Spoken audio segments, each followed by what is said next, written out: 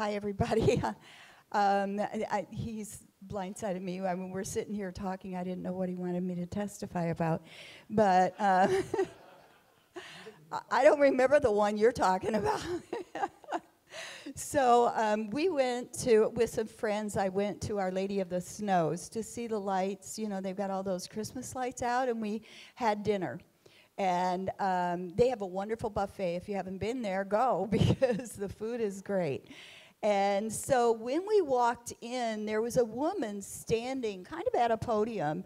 And I knew she was an employee, but she had some friends around her that she was talking to, you know, kind of, you could tell they were personal. And when I saw her, the Lord told me there is something wrong with her shoulder. She's in a lot of pain. And I wanted to stop and pray for her. And I thought, no, she's with her friends. I don't want to interrupt them. So we went to the table, and the first thing I said to my friends that were there was, I wanted to pray for that lady. There is something wrong with her shoulder. And boom, she walked up to our table. I'm going like, whoa. Okay, and she started with whatever, I think she came to bring menus or something. And I said, do you have something wrong with your shoulder? And at first she said no, and then she gets this look on her face. She said, well, yeah, but it's in the back of my shoulder. And I asked her what was wrong. She said, I don't know, but it's very, very painful or something like that. And I said, well, can I pray for you? And she said, yeah, okay. So we're in the middle of the dining room at this point. So I got out of my chair and I said, well, can you just sit down here? I just didn't have a catcher. I was kind of concerned about laying hands on her there. And so she sat down in my chair, and I stood behind her and laid hands on her, and she was completely, totally healed and pain-free. It was awesome. Yeah. And she stood up and just thanked me profusely for stepping out and doing that. And when we left, I stopped. She was in the front behind a desk, different desk than the first time. But I stopped and I asked her, while Denise and the others wanted to ride camels, I didn't think that was a good plan for me. And I asked her how she was feeling. How was her shoulder? She said, I am totally pain-free. And she said, you came here tonight for this. Yeah. And I have to say, she was the first person I think I've ever prayed for who immediately she stood up in the middle of this restaurant, and she prayed out loud in the dining room. Yeah, and she crossed herself. Never had anyone do that before either. But she obviously totally was very thankful and thanked God for it. So that is awesome, too.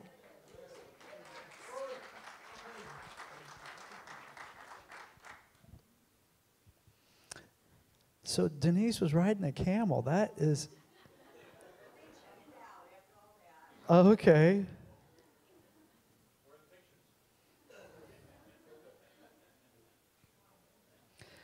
Isn't that beautiful, though? I love that she began to praise God right in the middle of it all.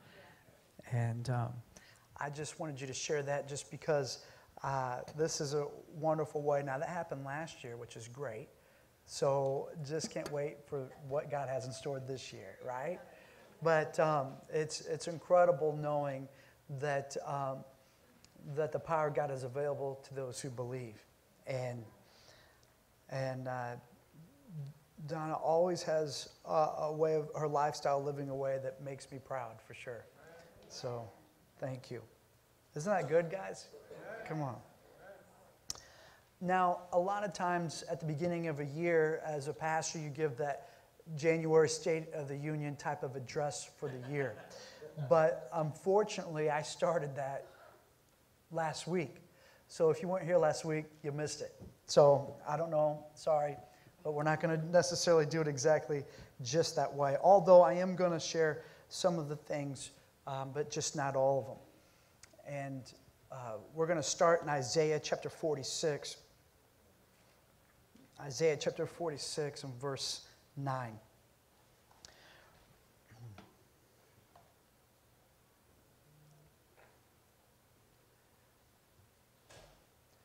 one thing I want to make clear that I believe with all my heart, that this is a year of joy that we'll be coming into.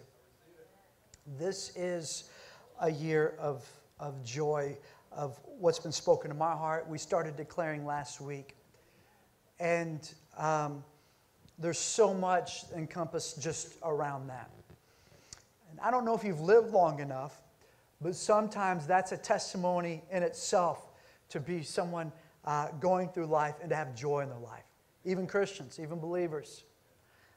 And it's not even necessarily how you start. Maybe you didn't get the best start, but it's not on how you start, but it's definitely on how you finish this life. And I don't know what you went through in this past year. Maybe it was a great year, but if not, I just want to encourage you that this is a new year. Regardless of last year, that I'm ready to walk into and to receive a year of the joy that God has for us here in this year. And the great thing about God is He knows the end from the beginning. And that's good news. I don't know how you like watching movies. I don't want to know how the end happens. Everybody has their own personality. You might be married to the spouse that asks you the whole time what's going to happen, as if you would know, even though you guys are both watching it for the first time. Do you know what I'm talking about? I don't want to know. I don't want to know. I want to experience it in the moment. Now, when it comes to life, I do want to know. I mean, it's completely different. We want from point A to point Z, right? We want it mapped out. God, what's going on? What do you have planned? And I don't want to say that's never the case, but it's very rarely the case. Yeah. I can remember, see, Lord of the Rings, this was years ago, and one of my favorite movies is Lord of the Rings. And most of the world had read the books. The smart people read the books. Me growing up, I was not one of the smart ones. Have you seen the size of those books? I mean, come on. Who's going to read that? And so I had no clue what I was walking into when I went into that theater. And if you ever got to see the movie, I'm not condoning it. Do not go see it, and ask your parents' permission. But anyways, it's awesome. So I'm sitting in that theater, and I'm watching. And when it got to the end, as you know, it like leaves you hanging. Never in my life had I been to a movie to where they did that and they did not finish the story and they just stopped. I can't tell you how mad, upset. This was wrong. I paid what?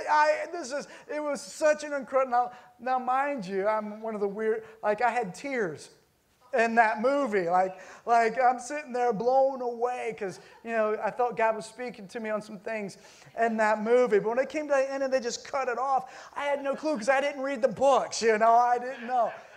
So good thing is we do get to read the book, so we get some hints on how this story ends, and we know the ending of the story, and we know that we win.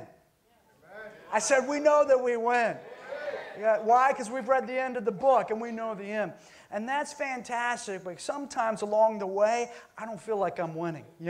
Sometimes I'm going through some things, I'm like, God, I didn't know this was a part of that promise you told me. Or I didn't think that was that plan. Or God, how can this happen to me in my life? Or how could this go on like this? And there's a lot of things that come up and arise, and we don't know. But we do know this, that God does know the end from the beginning. And He declares things to us with the end in mind, and He knows. And so if you're in the middle of something right now, don't be upset. We know that it's not the end of our story. That means we got another page to turn. There's another chapter in the story of mine. And maybe I don't like the story that I'm in right now, but I'm not giving up hope. I'm not giving up throwing in the towel. I just know that there's going to be another page to turn. And so with this, we're going to read Isaiah chapter 46, verse 9. Remember the former things of old, for I am God, and there is none else. I am God, and there is no one like me, declaring the end from the beginning. I love it. Said all that just for that. He declares the end from the beginning. So as we launch off, I want you to know, for me, I want to start off with the end in mind. Does that make sense? That's why when we're in the transition after worship service, this is how we want to end this year, with a praise coming from our lips, with this praise of testimony in my heart. God, I'm giving it to you. Because a lot of people start off at the beginning of the year with good aspirations, right? You're going to the gym for one day. You know, you're going and you're eating right and you're making all these choices. And it kind of can bleed over into our walk with God. We start off right, and I'm glad for starting off right. But even more is not just how we start, but it's how we finish. So with the end in mind, what I look at, now as we close that last year, I was so happy as we were declaring, be the answer is what we're ministering on. We're not just people that come to church. We're just not a people that come and sit in and listen to sermons and go home, and that's all we do. But actually, instead of looking around in our life, it doesn't take long to look around and see problems in the world, look and see some issues going on. It's easy for us to stand and point or post something on Facebook, our opinion of what we think in a situation. But instead of sitting here looking and asking questions, that we're going to become the answer. We're not just even going to sit there. We're going to say, you know what? We see a question. We're going to see, asking God, what is this answer? And let's become the answer. And as we minister on being the answer, so many ministries rising up of people standing up and say, I want to be a part of Be the Answer. And I was so proud of watching everybody just stand up, being a part, helping out, volunteering in some way at church, being a part of one of our outreaches. And even many of our outreaches began to start and being birthed out of Be the Answer. And we have a lot of things that are going on. And I'm so excited about that. And I know it's as if we started in the fall and the close of last year so that we could start this year, that we could hit the ground running. I don't have to minister and speak and teach and try to lay out the plans of Be the Answer. We're already rolling in that direction. So that's exciting to me. And I'm believing in this year that we do more this year than we've ever done before. Yeah, we're still going to do missions trips. We still have a global vision. We're still doing mission trips. We're ministering to nations from around the world. But then we're also obviously ministering in our backyard. We're ministering in our streets, in our neighborhoods. Even Our Lady of the Snow. We can minister wherever we are. That's what we're going to do. And we're going to find that. And so I know that as we dealt with on last Sunday, I had two people stand up. One of those was joy, and the other one was hope. Because there was something prophetically even in regards to how the two are combined. That in order to have joy in our life, it's an extension of hope. We have to have hope in our life. And that's why the enemy likes to attack us in ways to steal our hope, to help us fall into the deceit of a lie that things will never work out. How are things ever going to work out with all this? How can I ever be happy again? You look at other people and you see them happy, or you see them and you just maybe have questions on how that's going to work out in my life. But regardless of what the enemy's tried to feed you of the lies, I'm here to let you know this morning that the enemy is a liar. I said the devil is a liar. And in spite of what you've been through or what you're going through, I declare to you that this is a year of joy. Joy unspeakable and full of glory. And one of the great things about joy, it goes beyond happiness. I'm not just talking about happiness. Because there's things, right? The American dream, we think will make us happy, right? The picket fence around the house, we think that will make us happy. Until those that get married and they have the picket fence and realize there might be a little something more to this happiness thing than what I originally imagined. You got to cut that grass. You have to paint the fence. And then you realize there's more than the house, maybe more than the Bentley.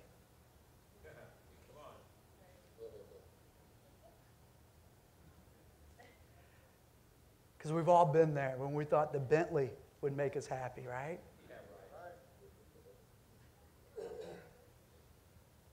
And you find yourself at a place in this coming year.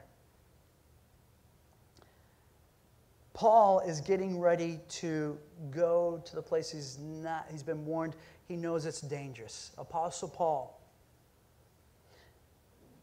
on his journey, going back to the place that almost seems like a death sentence. He's talking to the disciples and to the church because they're trying to obviously help give him wisdom, I'm sure. But in Acts chapter 20, verse 24, he says, "But none of these things move me. Neither count I myself dear unto myself, so that I might finish my course with joy." I'm talking about, actually, I'm talking Christian folk happy. People going to church with joy. He says that I may finish my course with joy and the ministry which I love and received of the Lord Jesus, to testify of the gospel of the grace of God. See, it's one thing. Now look, we've talked about it. We'll be really happy on the day when we finish, we go across the finish line. Some we can imagine will be crawling across that line. And we're all going to be happy just for the fact that we make it. But that's not what I'm talking about. We're talking about that when we finish this race that God has brought, that we are a part of right now, that we're all in this race of life, that when I finish it, that I can finish it with joy. That I'm crossing that line with both hands up, right? There may be sweat, but I got a smile on my face. I'm talking about finishing with joy. Joy is something that's beyond happiness, something that this world cannot give. We can be happy, we can have a good day, but the next day always comes. Joy is completely different. Joy is a substance that can only come from heaven. Joy is a part of that thing within inside of our heart that seems to cry out for something that we seem to not have been able to obtain. Joy fills that spot. It's something that nothing in this world can give us. But it's a joy of the Lord, Nehemiah says, that is our strength. I'm talking about this is a year of strength and joy. And I'm going to tell you from my own heart that one of the things that brings me joy is when I see God's plan unfold in my life. When I see God's plan manifested. When I hear Donna speak about I'm out at dinner and all of a sudden God just helps me minister to this person and God heals this person just while we're out to eat. Can I tell you what? That brings me joy. When I see the kingdom of heaven unfolding and the glory of God, when we live a life to bring Him glory, nothing brings me a greater joy in my life when I know that I can live for something beyond myself. Live for a dream greater than the American dream or my own dream. But I can be a part of God's dream. And when I find that happening, I know in my life, man, it's a great day. It's a joyful day. I'm telling you, nothing gets me more excited when I see that happen and when I see the unfolding. And so when God speaks and say it's a year of joy, I know it's going to be a year of God's kingdom advancing, His plans and purposes unfolding, and His promises. And this is a thing, because we receive promises from God. And sometimes those promises take a little longer than what we were intending. Have you ever been believing in a promise to a point where you begin to question the promise? I'll never forget when Kent Henry was here and he called out Jeff and Angie sitting back there in this section right here. And they had been believing for a baby for years. They had such a desire to have a baby. They had went the expensive route through the doctors of the in vitro and it didn't work. And you know, when you're believing for something you feel like God has for you and it's not happening, and sometimes we try to help, right? But I love it, God. I think that's faith. It's like I'm doing everything I know to do, God, and I know you will do your part, and it didn't happen. They even tried doing an adoption, and the door was closed on them for the adoption. They had such a desire for a baby, and at every turn, the door was closed in their face. And there was on a Sunday night when a word came forth of families wanting to have a baby to come up for prayer. And you know what happened? They stood in their seats. You know why? Because sometimes you can believe and hope for something for so long, and someone gives you a promise or a prophetic word, and it brings frustration and disappointment. It comes to that place where you're like, I don't want to get my hopes up again.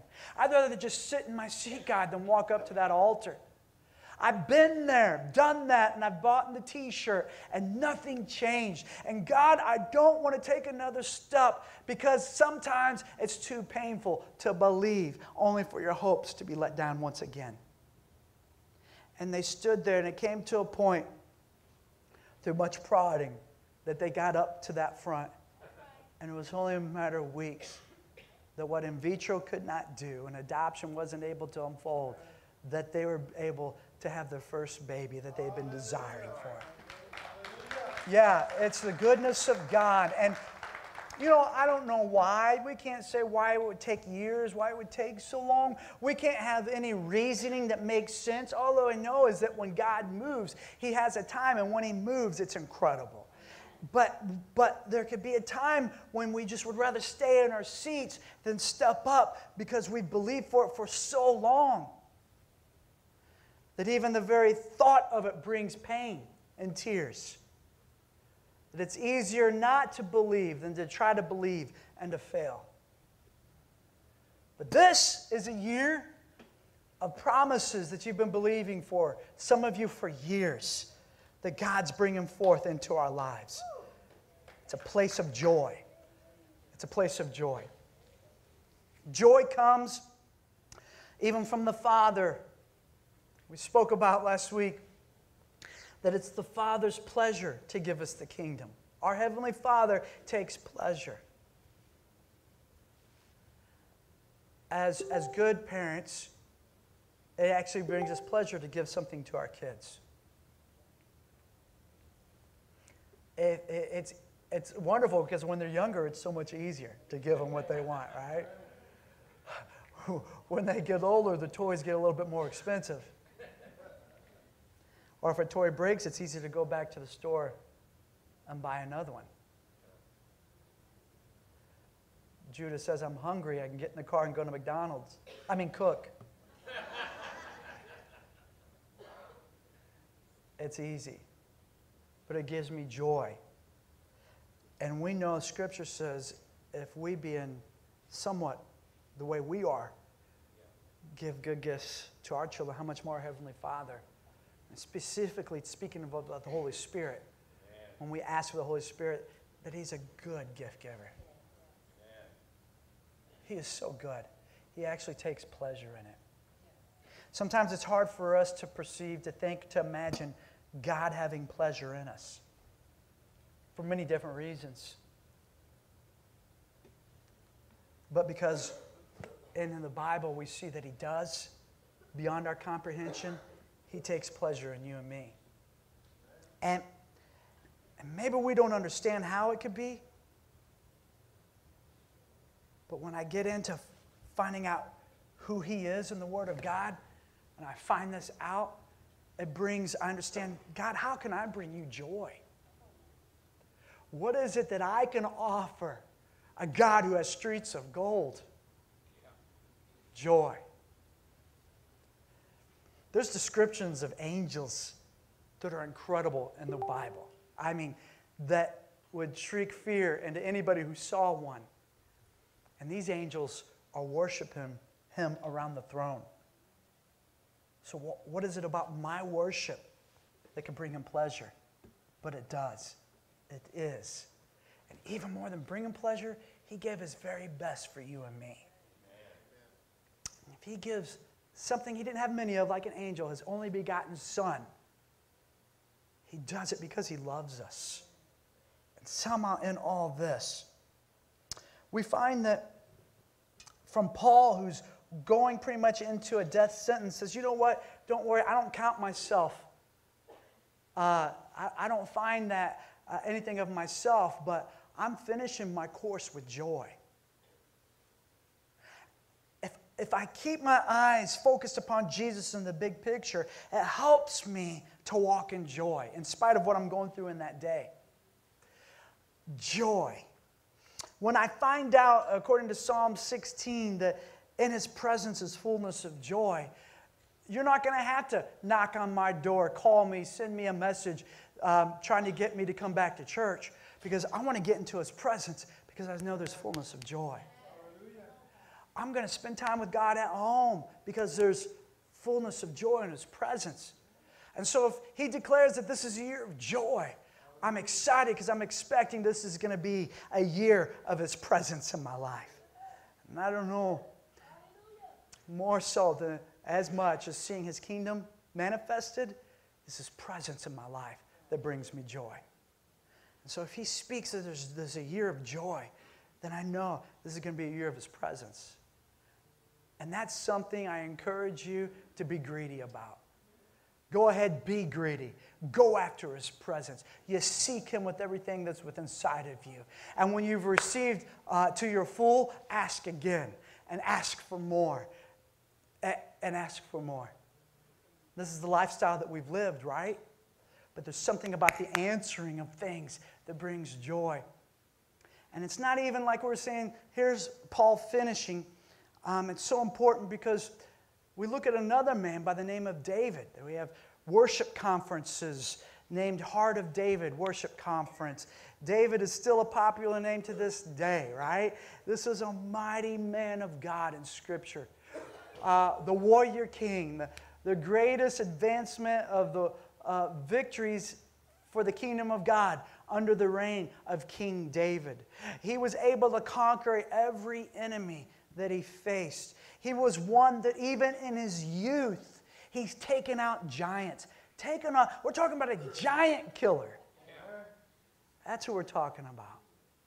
And it's one thing for the prophet Samuel to come or a prophet to speak over your life and say, there's a man of God or incredible one, but even a greater testimony. David gets the testimony, not just by a prophet, but by God himself said to Samuel, I have found a man after my own heart. Wow. What a testimony that we strive for. As God, that we have a heart that captures your attention. That we have a life that goes after your heart. To know not just your acts, but God, we want to know your ways. God, it's your heart that is the very thing that I'm after. More than what you can give me, Lord, if I can know your heart. And David, here he is, this shepherd boy on the backside of a hill where nobody seems to know where he is, but one did. And that's the only one that counts, and that's God. God knows where you're at. God finds you when nobody else sees you, when nobody else seems to know where you are or your address, when your father didn't even call you into the house when the prophet calls a meeting. God knew where he was. And God said, I found a man. Don't you know God is still looking for men and women that will worship him in spirit and truth when nobody's around to pat you on the back? Someone to say, God, I'm here to worship you. Not because I'm in a church service. Not because I'm asking for a healing. Not because I'm asking for something. But God, just because of who you are, I want to tell you, God, that I love you. Here he is, a shepherd with older brothers picking on him. If you're a part of a big family, you can probably relate of the pecking order of the brothers and sisters in a family. And he got the job nobody else wanted. I don't think his future looked so bright. He didn't have a coat of many colors. And yet, little did he know that he found access to the throne of God that would one day give him access to the throne of Israel. Impossible in that day. Kings don't just weren't elected in that day. Kings weren't something that they voted on. In a kingdom, a king, it comes through the bloodline. Jonathan was next in line to be the king of Israel. But God found a shepherd boy. He knew right where he was. Becomes a giant killer. Writers of Psalms that we still sing today. Guys, thousands of years later, after he died, we're singing his songs. He found a doorway to the heart of God. Is it possible that we could live a life that encourages others to access to God's presence? Thousands of years later, David proved it in an Old Testament covenant. And yet, we find David in Psalms 51, not after he killed the giant, Not after he's dancing for miles because of the Ark of the Covenant has been restored. Not that he's so extravagant in love for God. Somehow, a man that has a heart after God falls into such a place of sin with his adultery with Bathsheba and then trying to cover it up with murder. How does that happen? How does it happen to go from a man after God's own heart to this? And it's not because of one major thing, one big thing. I believe it was a whole bunch of little things along David's journey. And that the affair with Bathsheba wasn't at that place of failure or place of backslidden. That it was only the fruit of the backslidden state that his heart had fallen into long before. Giant killer, adulterer. This point in his life, he wears a crown around his head.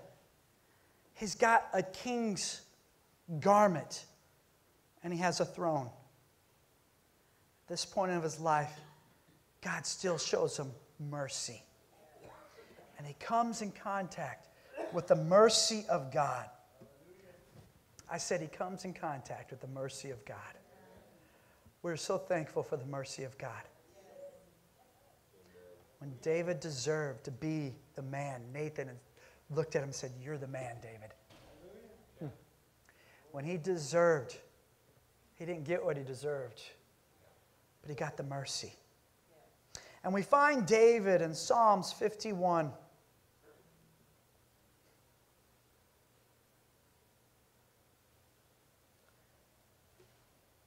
Verse 10, "Create in me a clean heart, O God. Renew a steadfast spirit within me. Don't cast me away from your presence.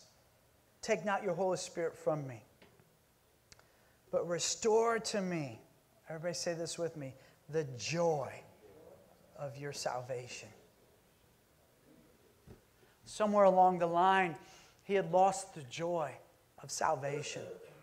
Somewhere along the line, caught up in this life of his, he lost the joy of his salvation.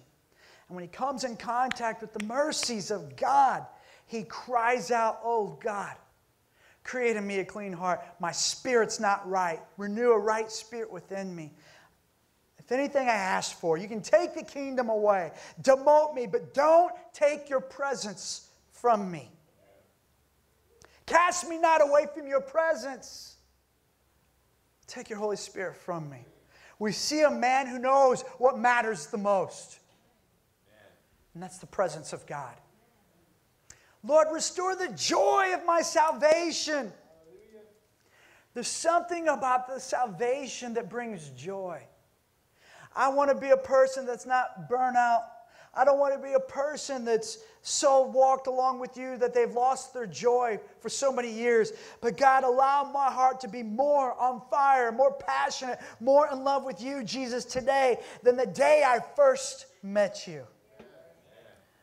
Restore the joy. Not going through the same old, the routine. This is what I do. This is the way my parents did it. This is the way I've been raised. Or I'm just trying to make myself feel better on the start of it. No, I'm talking about joy. The joy of salvation. The strength of knowing that I've been saved. And more than my eternal security. A salvation for my right now and today. Salvation. Nothing missing and nothing broken. Salvation of knowing that He's with me and that I'm not alone. That His presence can place a hedge of protection around me. That I'm untouchable to the enemy. Salvation where sickness and disease cannot come near my dwelling. Salvation.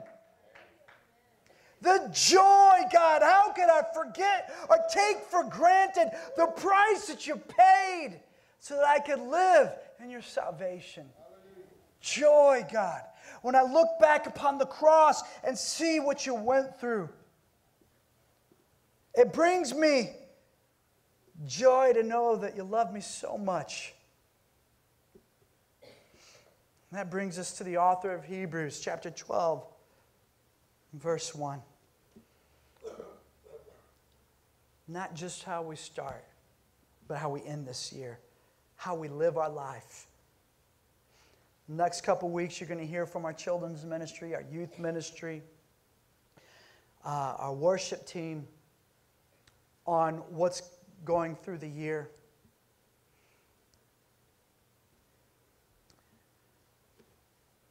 As we enter into this year being an answer, running our race with joy, with His presence in our life and His kingdom unfolding before us.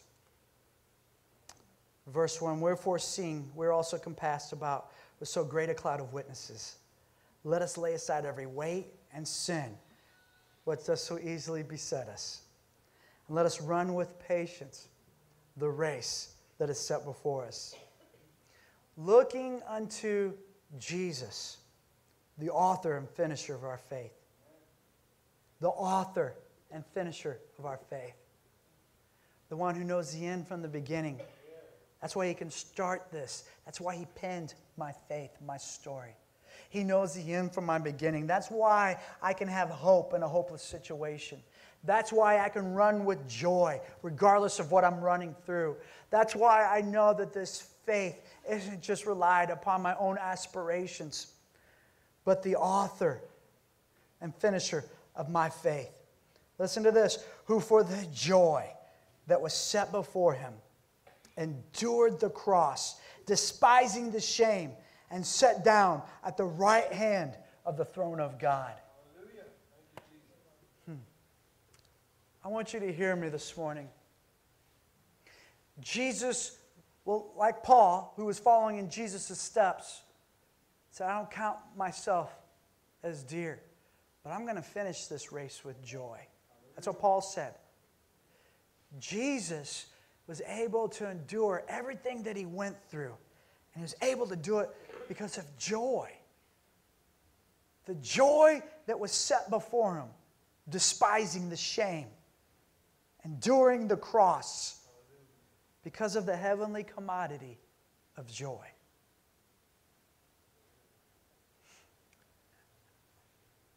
And as the worship team comes this morning, we find that Jesus was going through the most traumatic moment in history.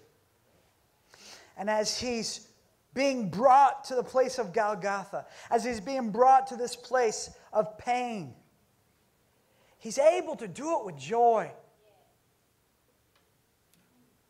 For a couple things, what was set before Him? He can endure the cross knowing that resurrection was just around the corner. I can endure my pain if I know that resurrection power is on the next page, in my next chapter, God has in store for me. If you're going through something painful, there is a resurrection. There is a resurrection for you if you have pain. Amen. There is joy for you. He says that for the tears of sorrow will reap and joy.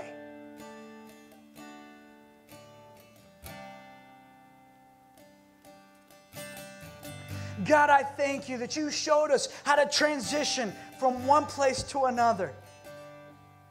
And you were able to look into it.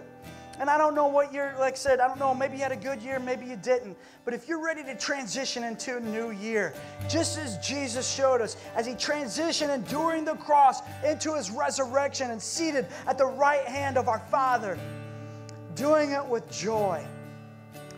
God, we thank You, and we want to say we receive a year of joy, God. It's our heart's desire to be able to walk out these steps, to run this race with joy.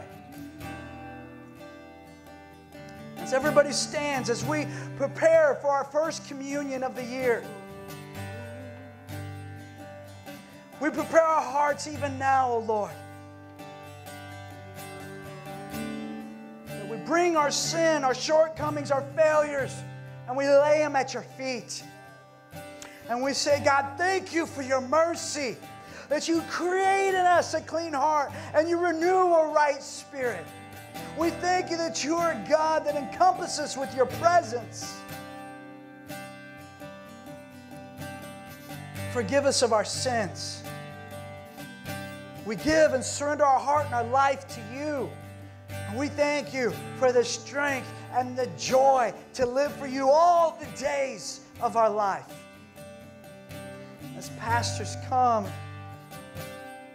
so we've prepared our hearts. He endured to transition. As we transition into this new year, may we do it with our eyes set upon Jesus, the author and finisher of our faith. As we go, enduring with joy into a resurrection of a year, of promises we've been believing for fulfilled, of a place that we are surrounded, that we experience His presence. And I thank you for the declaration of joy. A declaration of a year of joy for Gateway Family Church, of a year of joy for those at the sound of my voice. I declare a year of joy, hope, a tree of life. In Jesus' name. Pastor Greg, that was an excellent message.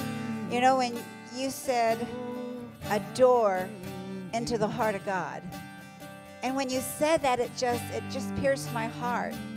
And I saw a vision of me opening a door, and I saw a big heart inside the door, and it was God's heart. And I walked through the door, and I went into His heart. And I became so one with Him. And I said, Lord, I want that. How do I get there? And He says, did you listen to the sermon? Yeah. So go through that door. Yeah. The Bible says that He took the cup. Well, let's do the bread first. I'll get it backwards. That He took the bread and He broke it. Break your bread. He said, take, eat, this is my body that was broken for you. Do this in remembrance of me. Until I come again, it's the Lord's Supper. And let's take of the bread.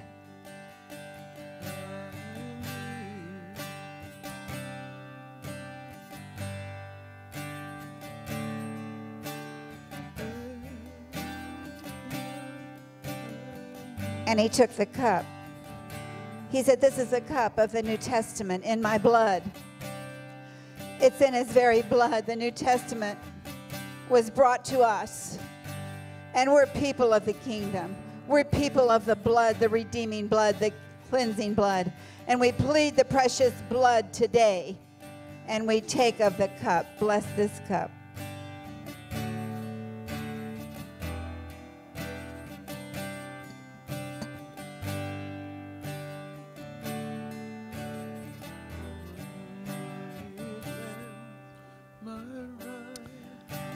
Thank you, Lord, for enduring the cross. Thank you for saying yes to the cup of sufferings. Thank you. I want you to know this is not just a sermon. I want you to grab the hand of the person next to you this morning. And I make a decree, I declare here this morning for a year of joy in your life. For a year of hope, restoration of joy, joy recreated, new joy, joy beyond belief, joy. I thank you for your presence, oh Lord, your presence in their life this year like none before. I thank you, if the old things passed away, you're making all things new in their life. Yesterday's pain being gone, yesterday's regrets being removed, But God, I thank you for refreshing joy. I thank you for hope restored. And I thank you for the release of the joy of the Lord. In Jesus' mighty name. Would somebody give praise to a God who gives joy, to a God who releases joy to this day? Thank you for your mercy, oh God.